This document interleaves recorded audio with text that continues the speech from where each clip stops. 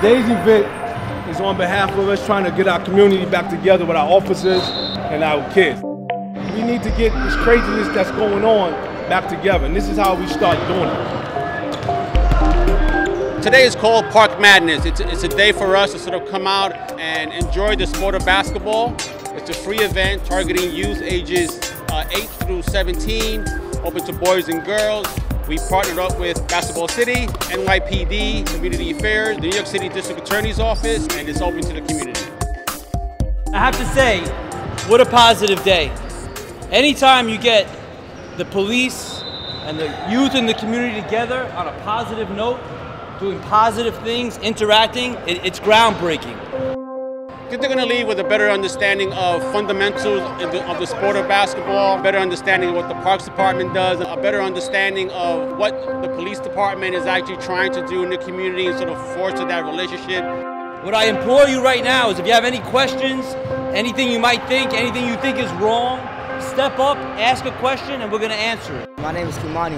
I remember, I think it was 2 years ago, the cops, he wasn't doing anything. The cops came up to him and asked him what was he doing and put him in a chokehold.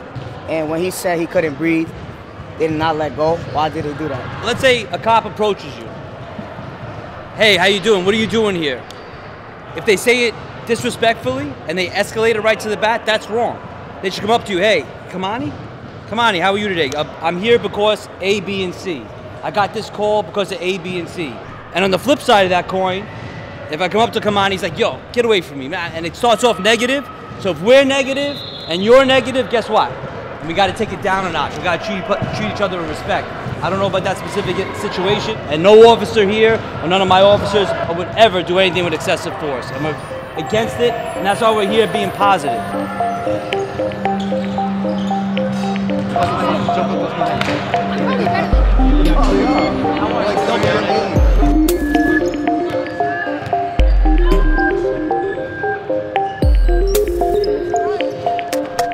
The favorite part is just walking around and looking at the faces of the kids having a good time, and that's what it's all about, right? We want to make sure that kids who are participating are fully engaged with the coaches that are sort of providing the instruction, and that they're having a good time.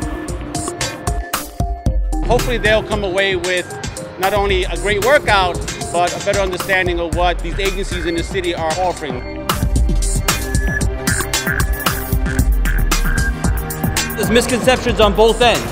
On the community and the cops end, and on the community with the kids. We see you, we stereotype, you see us, we stereotype, and it's wrong. And you know what? We should treat you with respect, because you deserve it, and we deserve it. And it starts right here, right now, with the parents, with the kids, and the cops.